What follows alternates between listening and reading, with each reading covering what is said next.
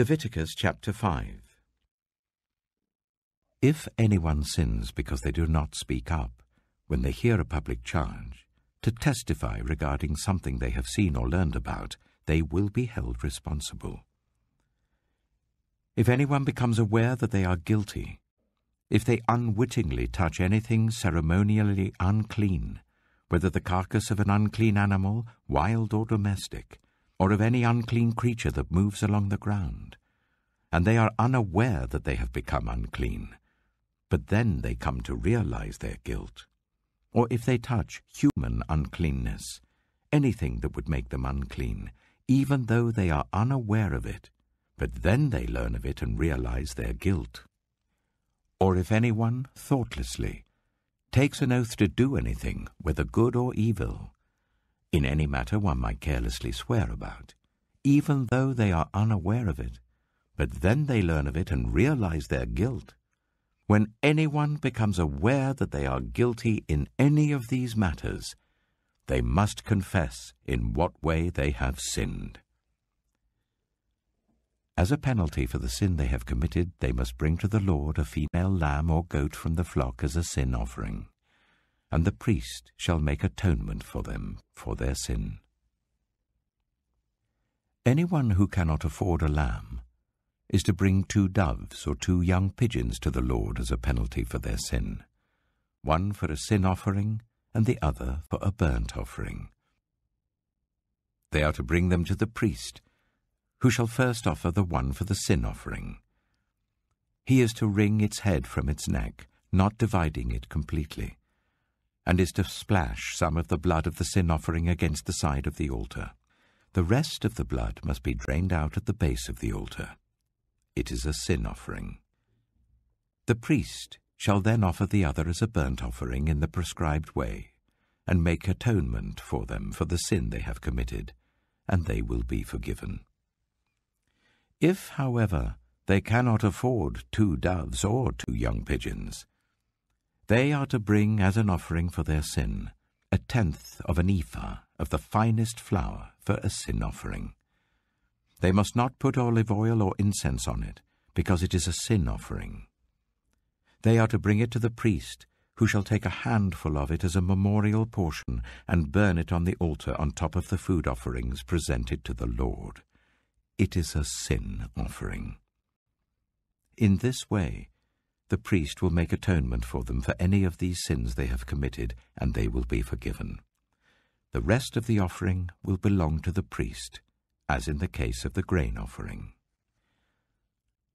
The Lord said to Moses, "When anyone is unfaithful to the Lord by sinning unintentionally in regard to any of the Lord's holy things, they are to bring to the Lord as a penalty a ram from the flock, one without defect and of the proper value in silver according to the sanctuary shekel. It is a guilt offering. They must make restitution for what they have failed to do in regard to the holy things, pay an additional penalty of 1/5 of its value, and give it all to the priest. The priest will make atonement for them with the ram as a guilt offering, and they will be forgiven. If anyone sins and does what is forbidden in any of the Lord's commands, even though they do not know it, they are guilty and will be held responsible. They are to bring to the priest as a guilt offering a ram from the flock, one without defect and of the proper value.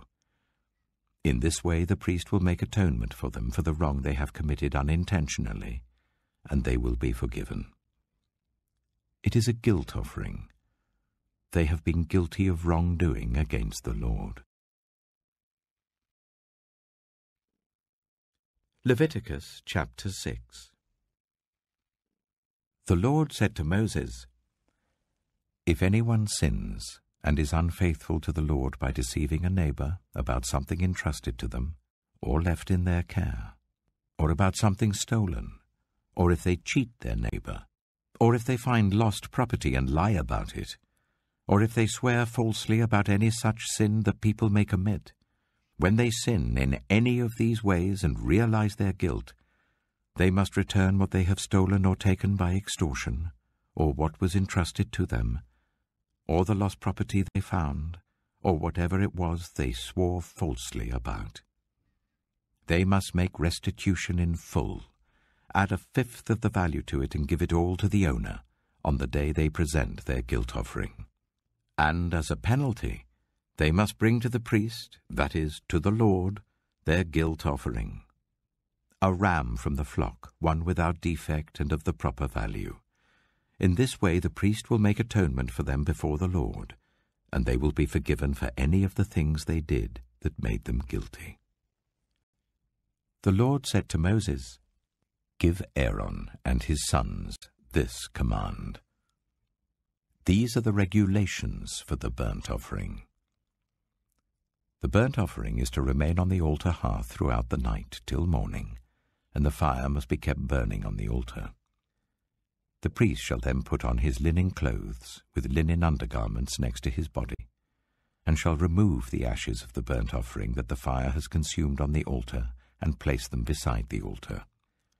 Then he is to take off these clothes and put on others, and carry the ashes outside the camp to a place that is ceremonially clean. The fire on the altar must be kept burning. It must not go out. Every morning the priest is to add firewood and arrange the burnt offering on the fire and burn the fat of the fellowship offerings on it. The fire must be kept burning on the altar continuously. It must not go out. These are the regulations for the grain offering. Aaron's sons are to bring it before the Lord in front of the altar. The priest is to take a handful of the finest flour and some olive oil, together with all the incense on the grain offering, and burn the memorial portion on the altar as an aroma pleasing to the Lord. Aaron and his sons shall eat the rest of it, but it is to be eaten without yeast in the sanctuary area. They are to eat it in the courtyard of the tent of meeting. It must not be baked with yeast. I have given it as their share of the food offerings presented to me. Like the sin offering and the guilt offering, it is most holy. Any male descendant of Aaron may eat it. For all generations to come, it is his perpetual share of the food offerings presented to the Lord. Whatever touches it will become holy. The Lord also said to Moses, "This is the offering Aaron and his sons are to bring to the Lord on the day he is anointed.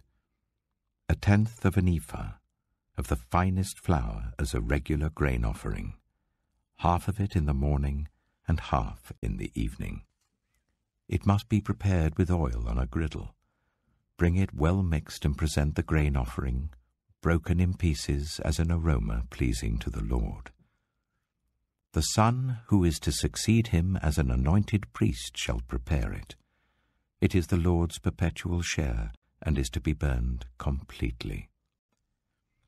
Every grain offering of a priest shall be burned completely.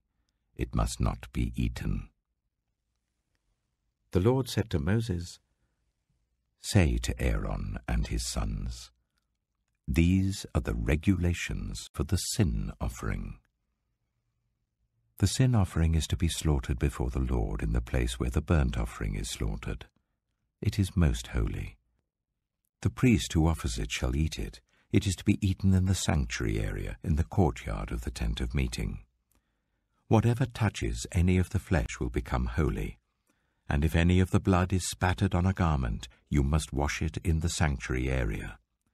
The clay pot that the meat is cooked in must be broken, but if it is cooked in a bronze pot, the pot is to be scoured and rinsed with water. Any male in a priest's family may eat it. It is most holy. But any sin offering whose blood is brought into the tent of meeting to make atonement in the holy place must not be eaten. It must be burned." Matthew chapter 27. Early in the morning, all the chief priests and the elders of the people made their plans how to have Jesus executed. So they bound him, led him away, and handed him over to Pilate the governor. When Judas, who had betrayed him, saw that Jesus was condemned, he was seized with remorse and returned the 30 pieces of silver to the chief priests and the elders. "I have sinned," he said, "for I have betrayed innocent blood." "What is that to us?" they replied. "That's your responsibility." So Judas threw the money into the temple and left. Then he went away and hanged himself. The chief priests picked up the coins and said, "It is against the law to put this into the treasury, since it is blood money." So they decided to use the money to buy the potter's field as a burial place for foreigners. That is why it's been called the Field of Blood to this day. Then what was spoken by Jeremiah the prophet was fulfilled. They took the 30 pieces of silver, the price set on him by the people of Israel, and they used them to buy the potter's field as the Lord commanded me. Meanwhile, Jesus stood before the governor, and the governor asked him, "Are you the king of the Jews?" "You have said so," Jesus replied. When he was accused by the chief priests and the elders, he gave no answer. Then Pilate asked him, "Don't you hear the testimony they're bringing against you?" But Jesus made no reply, not even to a single charge, to the great amazement of the governor. Now it was the governor's custom at the festival to release a prisoner chosen by the crowd. At that time they had a well-known prisoner whose name was Jesus Barabbas. So when the crowd had gathered, Pilate asked them, "Which one do you want me to release to you, Jesus Barabbas or Jesus who is called the Messiah?" For he knew it was out of self-interest that they had handed Jesus over to him.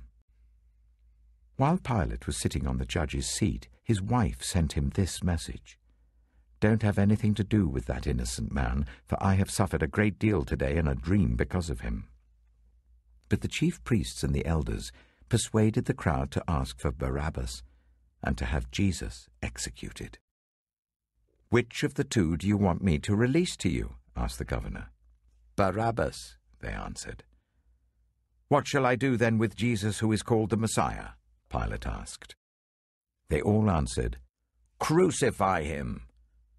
"Why? What crime has he committed?" asked Pilate. But they shouted all the louder, "Crucify him!" When Pilate saw that he was getting nowhere, but that instead an uproar was starting, he took water and washed his hands in front of the crowd. "I am innocent of this man's blood," he said. "It is your responsibility." All the people answered, "His blood is on us and on our children." Then he released Barabbas to them, but he had Jesus flogged and handed him over to be crucified. Then the governor's soldiers took Jesus into the praetorium and gathered the whole company of soldiers round him. They stripped him and put a scarlet robe on him, and then twisted together a crown of thorns and set it on his head. They put a staff in his right hand. Then they knelt in front of him and mocked him. "Hail, King of the Jews!" they said. They spat on him and took the staff and struck him on the head again and again. After they had mocked him, they took off the robe and put his own clothes on him. Then they led him away to crucify him. As they were going out, they met a man from Cyrene named Simon, and they forced him to carry the cross. They came to a place called Golgotha, which means the place of the skull. There they offered Jesus wine to drink mixed with gall, but after tasting it he refused to drink it. When they had crucified him, they divided up his clothes by casting lots, and sitting down they kept watch over him there. Above his head they placed the written charge against him: "This is Jesus, the King of the Jews." 2 rebels were crucified with him, one on his right and one on his left.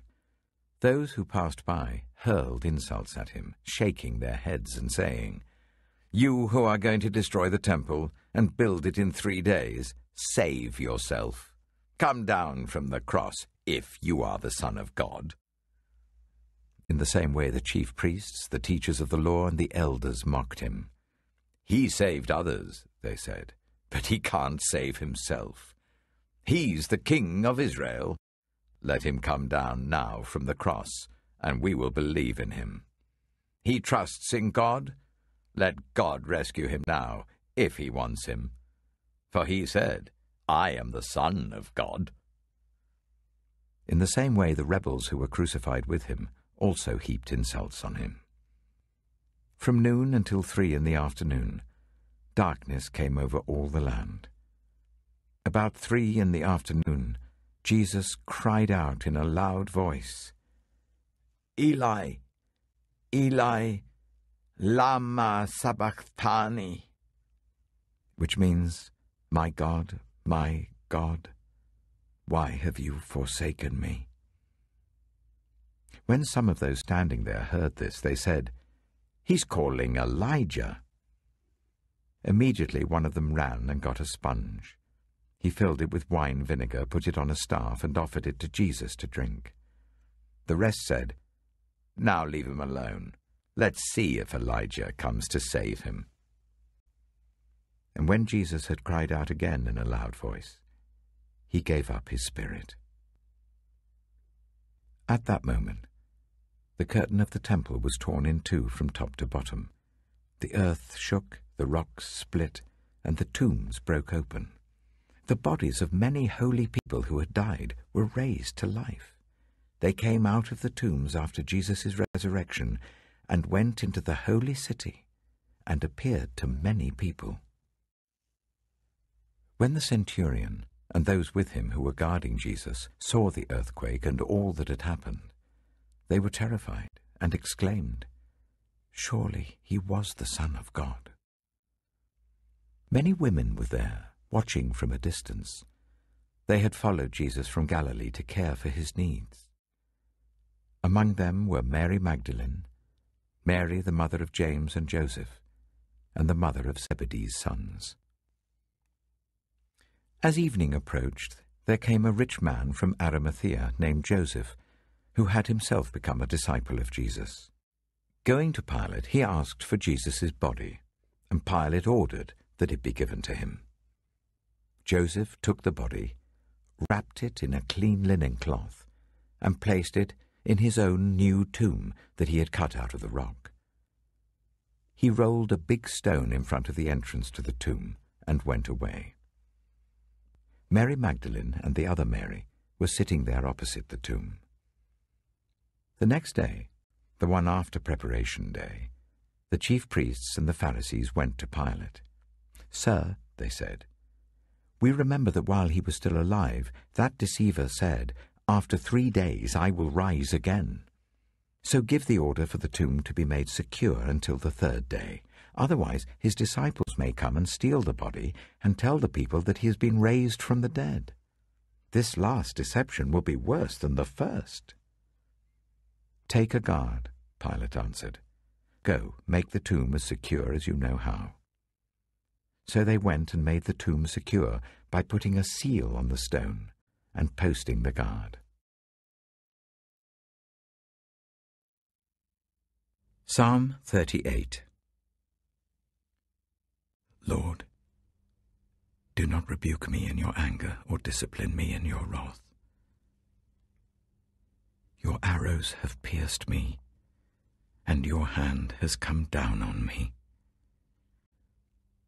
Because of your wrath, there is no health in my body. There is no soundness in my bones because of my sin. My guilt has overwhelmed me like a burden too heavy to bear.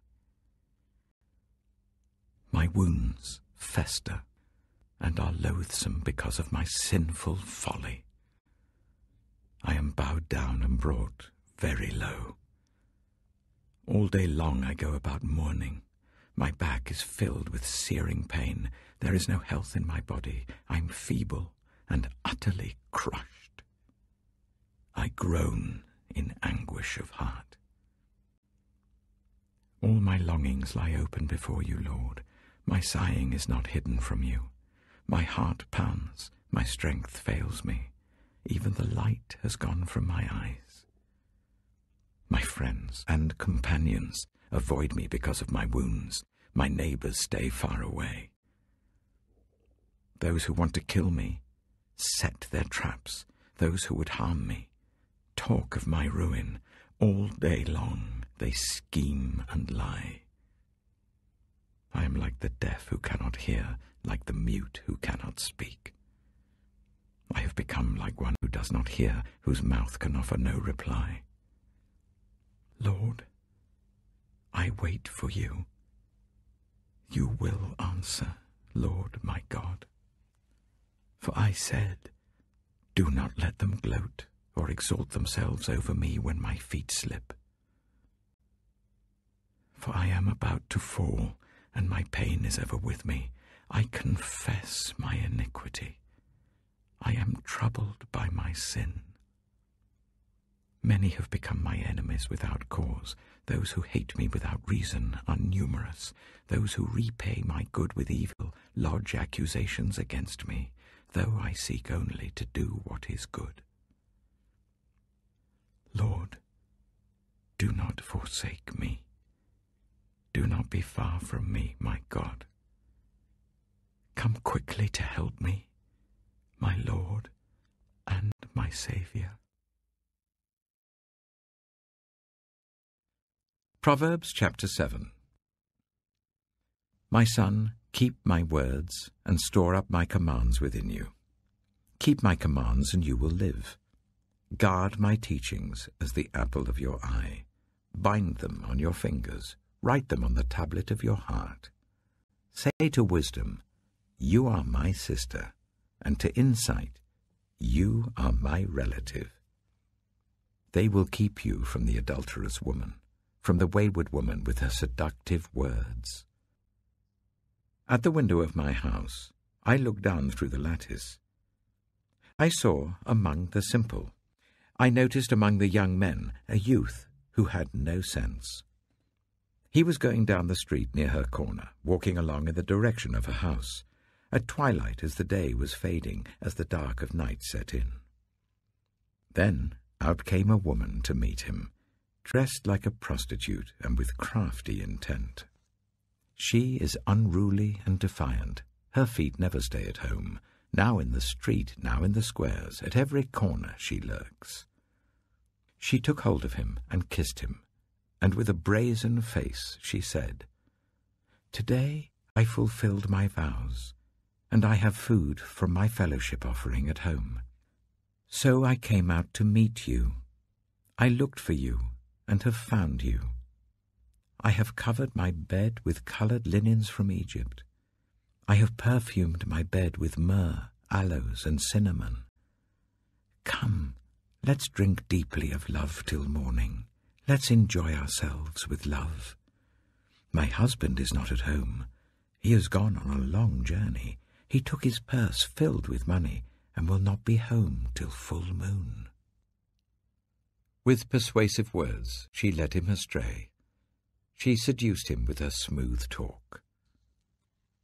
All at once he followed her, like an ox going to the slaughter, like a deer stepping into a noose till an arrow pierces his liver, like a bird darting into a snare, little knowing it will cost him his life.